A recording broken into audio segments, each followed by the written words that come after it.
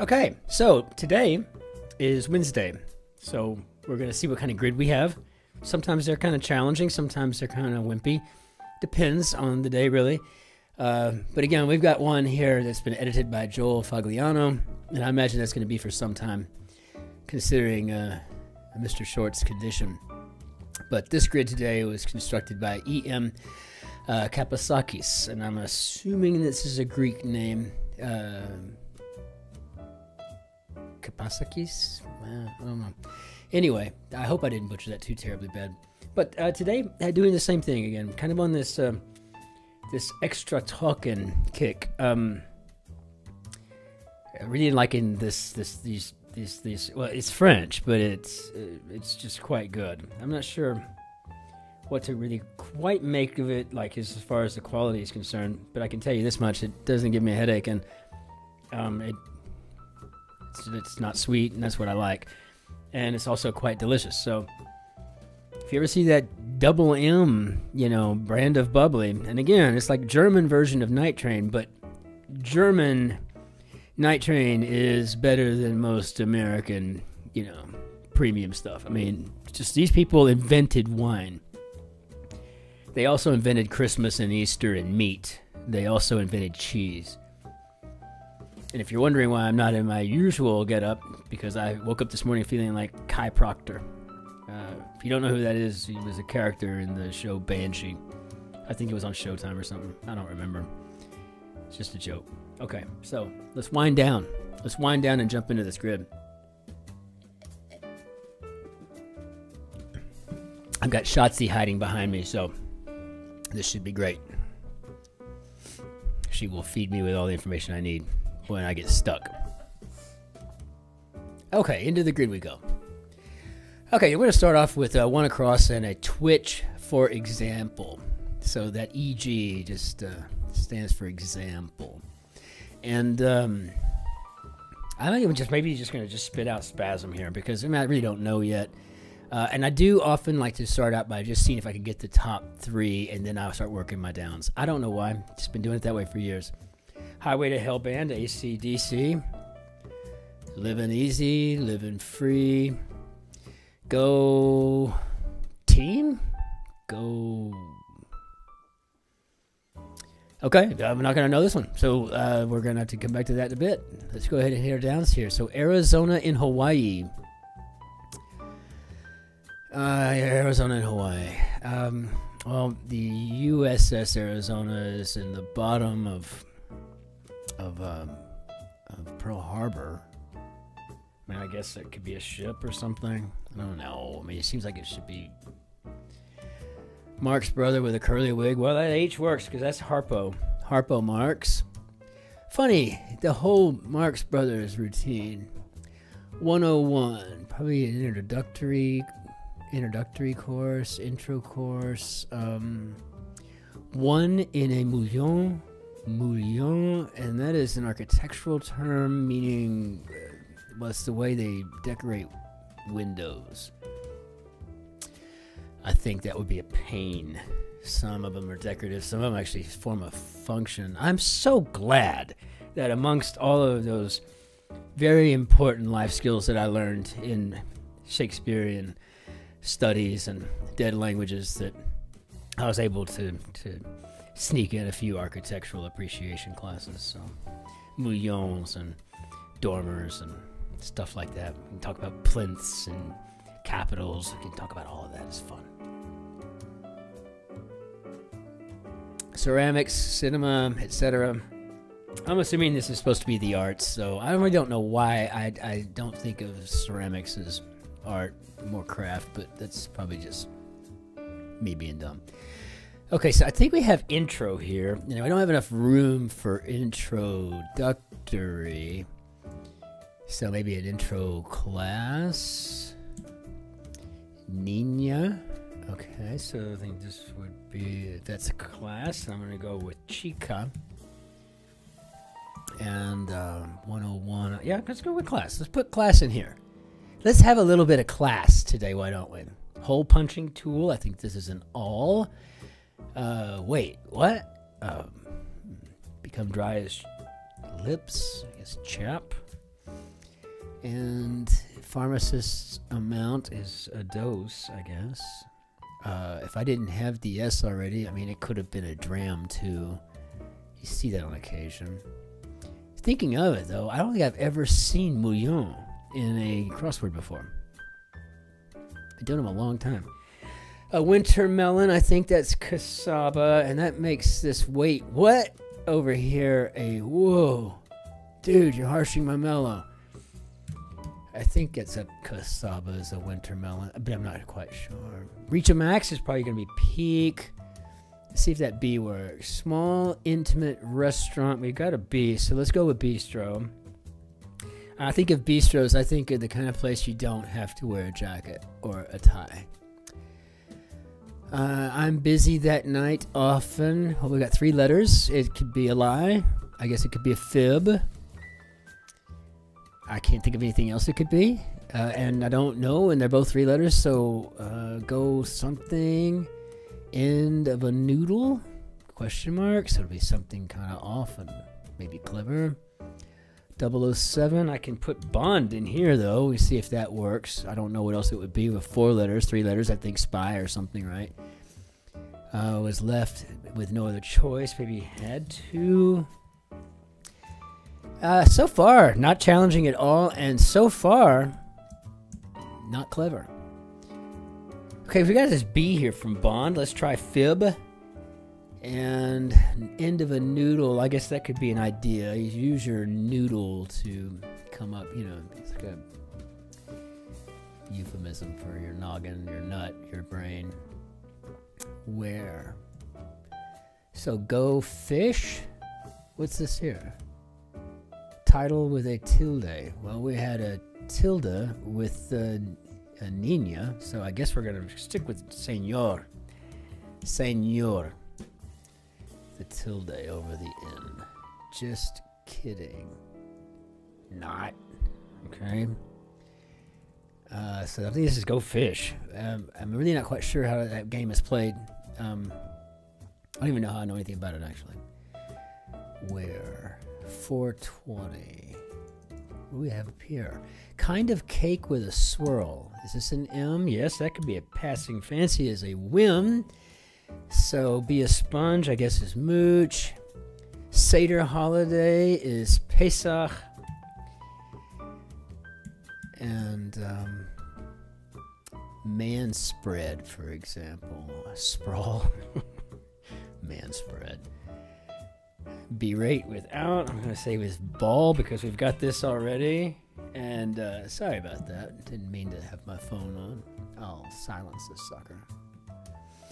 So, so if we ball out to berate, overstepped, Boba Fett, okay. Star Wars Bounty Hunter. Eponym of a neighborhood in Queens. Well, this is helpful that we have 5 letters for this one. There are plenty of 5-letter eponyms, but for a Wednesday puzzle, I'm assuming it's going to go with Astor. But you've got Bowery. Yeah, I mean, there's a lot of different eponyms. Yeah, eponymed street names and places like that in New York. I mean, it was once New Amsterdam. And why they changed it, I can't say. People just liked it better that way. So, side aside, maybe alas. So, probably helps to spell it correctly. Instrument for Bella Fleck. Now, this is an interesting clue. If you didn't know who Bella Fleck is, banjo player. And if you didn't have Boba down there, you might have put in cello. Just guessing, you know, 5-letter instrument. You know, kind of an exotic name. So why not? Why can't it be, you know, a cello? You know, kind of a Yo-Yo Ma thing or something. But banjo. The thing about Bella Fleck though is he takes banjo to a whole new level. It makes it sound like it's not even a banjo, which helps me because the only kind of music I cannot stand on this planet is bluegrass. Yeah, I don't like bluegrass. Not at all. It all sounds the same. And I don't think I like the blues either. because it all sounds the same too. I don't know. No, blues and bluegrass, anything with blue in it, I'm not too crazy about it. Just cry repeated in a 1980s dance tune. People rocking, people feeling hot, hot, hot. Ole, ole, ole. Yeah, ole. Got it. I wasn't sure if it was old or something. Overstepped. I'm thinking went too far. I've been known to do that. English version of 61 down. This looks like it's John. Irish version, yes, that's Sean, is Irish for John. And like Kia and Samsung, I think those are Korean. Czech form of Charles is Karel. I've been learning Czech lately. Kind of cake with a swirl. I'm going to just go ahead and just take a wild guess. This is a marble cake. I can't think of anything else that's got a swirl in it. Though I've never eaten marble cake, I don't think. Site of a Herculean feat. That would be Nemea. In fact, it's where he slayed the Nemean dragon, or Nemean lion, excuse me. So I think we can get in here this like Kia and Samsung. So this is Korean, and 666 is of course the mark of the beast. Whatever, so dumb. Anybody takes this crap seriously is beyond me. Mini maker. Well, I can see right behind me. We have two steering wheels on the office wall. The one on the bottom is a Beamer. The one on top is Jerry Lynn's Mini. They didn't come off of our actual cars. We just got the steering wheels because we like Minis and BMWs. So, yeah, that's what it is. So I'm going to go with BMW. It says BMW makes Mini Cooper. And let's see, Diamondbacks Division. Okay, so if you at least know which sport, right? And like, you know, those are the Arizona Diamondbacks, right? You know, so you're going to think about that. Okay, so, and you know it's going to either be west or east if it's 2 letters plus 4, right? And now we got the BMW there. That W gives us west. So I think we can safely say that this is the NL West. And this looks like 420 is going to be cannabis. And we're coming up on April 20th, by the way. That'll be something. Okay, full stop. Full stop. I guess it would be the kibosh. I've never seen kibosh in a crossword, I don't think. Subjects of a twist on it ad campaign. Well, I mean, it reminds me of middle school when we would lift our middle finger and tell someone to twist on it, but I starting with an O, I have no idea. A Norwegian name that gained global prominence in 2010. I think this is S-I-R-I. I don't want to wake her up by saying her name. She and I have been not getting along very well lately. I ask her something that she wants to just show me a web page. I mean, just answer the freaking question, S-I-R-I. Where? I don't see it. Maybe. So it looks like subjects of a twist on it ad campaign would be Oreos. And, you know, I remember those were one of the very few sweets that I liked when I was a kid. Oreos and score bars. Prolonged attack would be a siege. And folklore monster is an ogre, of course. Arise from, this would be stem, I think. And then I can't think of anything else it would be. Look, I guess seem. Anger is ire, so that all works out. Yay, this sucks. A leech? Copy command on a PC. Well, it would be Command C on this Macintosh I'm playing with. That would be Control C. Golf hazard is a trap. There's a trap. And unimpressive attendance-wise. Members of a woolly herd. Well, now this is... We just had this answer yesterday, didn't we? Didn't we have Yama in there? Yeah, but for where it's from. Okay. Yeah, from Andy's. You know, Andy's Wanderer or something. Brand of shoes and handbags. I think that's Aldo. One letter choice away from being dog food. So, future doc's exam is the medical college entrance test. So the MCAT. 360 looks like full circle. Yeah, this is really kind of a sleeper here. This is not the most fun puzzle on the planet, that's for sure. Not really feeling it. Steep banks or bluffs. Most beautiful I've ever seen are actually the White Cliffs of Dover. You still love it when you're coming in from Calais, France, into Dover, and you can see the White Cliffs almost immediately as soon as you get on the water. Now, for the flat Earth types, that doesn't mean the Earth's flat. It just means that when you're in Calais, you're sitting at X height, and you're looking at even higher over on the other side of the English Channel, being the White Cliffs of Dover. So it's like looking up. You got to take into account that gradient, because you cannot see Calais from Dover. At least I can't. Or I didn't. Maybe I didn't look. I don't think you can see it. If you can, very, very minuscule. So, what do we got here? Not really feeling it. Numb. And contemplate looks like it's going to be mull. And, you know, down.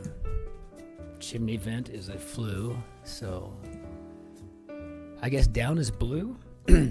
Toy on many a vintage Christmas card is going to be a sled. So, played first after the deal, then you led. All right, so like some music that's challenging to sing, I think it's probably going to be atonal.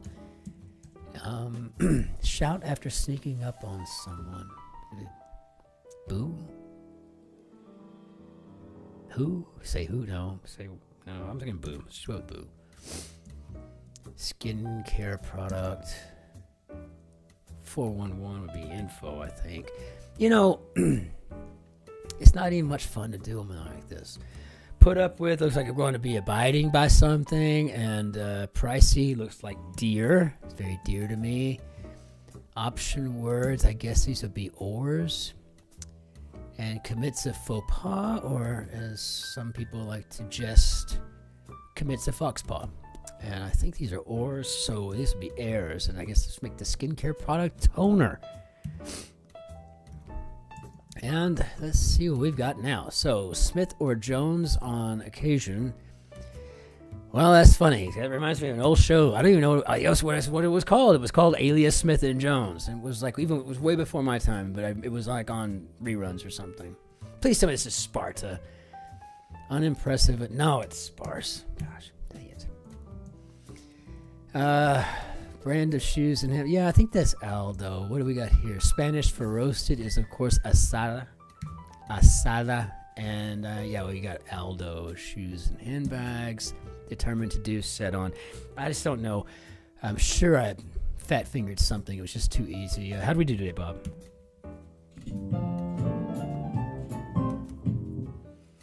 Okay, so I'm going to continue drinking my my German Night Train. Or Wild Irish Rose, or whatever this stuff. I don't know what to compare it to. Price-wise, about the same. I mean, it's like a couple bucks. You get a big bottle of it. But, it's good stuff. I tell you what. It's like a really cheap wine. It's like a malt wine or something. It's not even, yeah. It's not very good. It's not very good. No, I'm just saying, it reminds me of something. You can get a big bottle of this stuff. It comes with a plastic cork. It's just dry, and it goes very well with, like, my favorite aperitif is Campari. So, it goes really well with that. I don't really care for the sweeter ones. I'll have an Aperol Spritz, but I prefer a bit more bitter. So again, yeah, 1633, we kind of slow walked through this thing. Not the most fun, but at the same time, you can at least get a sense of achievement out of it. What I really like more than anything is I like having that gold star there that says, you're doing your puzzle and you're doing it every day. I just don't, generally speaking, I just don't do the Sundays much. But as always, learn how to be a better James Bond. Learn your languages. Learn how to say hello, goodbye, and how much, and thank you, and have a nice day, and all that stuff. Make somebody's life better. Just incrementally better by helping them out. Can you imagine if let's say you're from Mobile, Alabama, and all of a sudden stresses and social networks, etc., the very fibers of your very being, they all change because of some sort of upset or famine or something awful, a war, and you got to move to Baghdad. So you move to Baghdad, you open up a convenience store. You're just struggling with the language, right? Would it be nice if somebody just walked in every now and then while you're sitting there behind the counter of your convenience store in Baghdad, Iraq, and someone walks in and says, "Howdy, partner." You'd be all excited, like, "Hey!"